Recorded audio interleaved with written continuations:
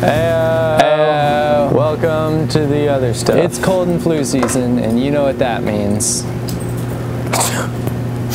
While seasonal influenza viruses are detected year-round in the U.S., the months of December through February result in the highest number of flu outbreaks. According to the CDC, the flu is most commonly spread when people cough or sneeze. We sat down with a school nurse to find out other ways we can protect ourselves from getting sick.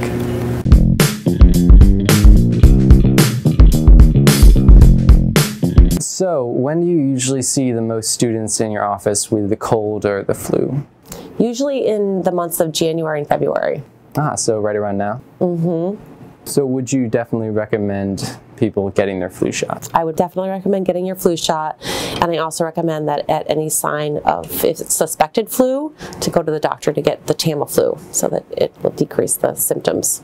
What are some ways that you would say could help someone not get the flu? Washing your hands is really important. Preview.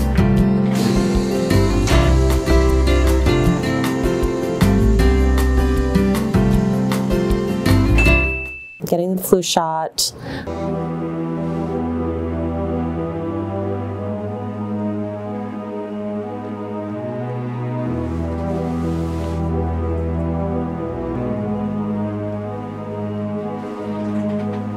Healthy diet.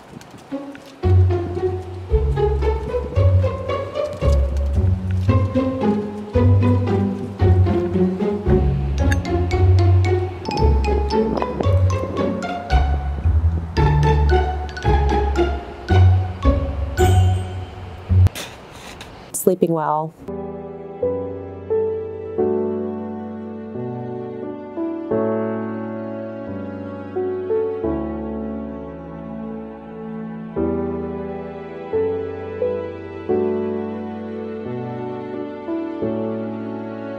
Basically washing your hands.